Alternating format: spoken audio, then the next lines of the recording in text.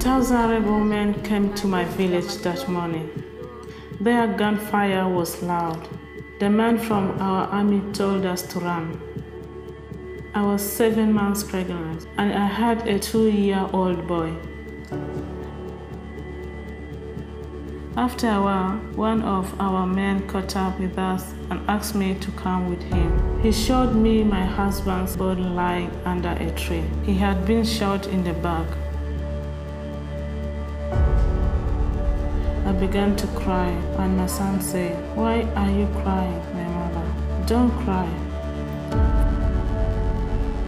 For 7 days we walked without food, sleeping out in the bush at night.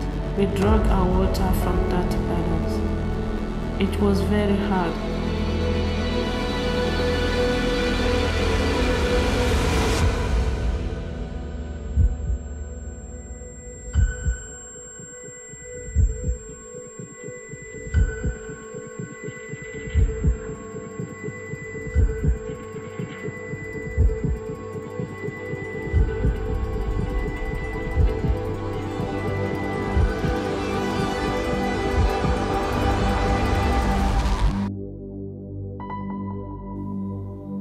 The water here is clean, and there is plenty of it.